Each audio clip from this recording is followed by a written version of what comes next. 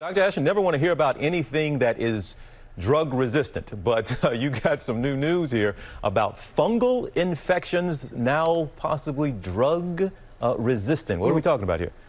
Exactly, TJ. So the CDC putting out an alert now. It's tracking more than 120 cases of a highly resistant fungal infection type of candida, first reported in Japan back in 2009.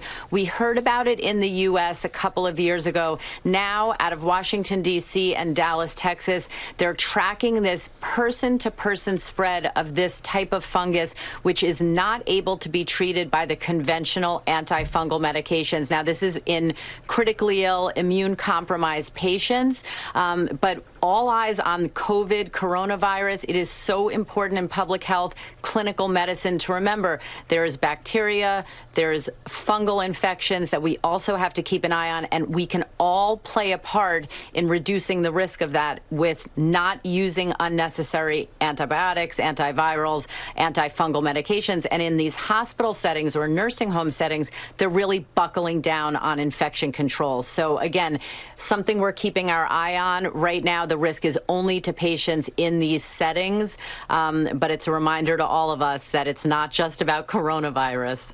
You know what? It's a reminder that you give us often. Really, so much has been on the plate the past year and a half when it comes. We've seen laser focused on COVID, but you have been great about making sure we keep an eye on these other things, Dr. Ashton. Thank you so much. Thank you, sir.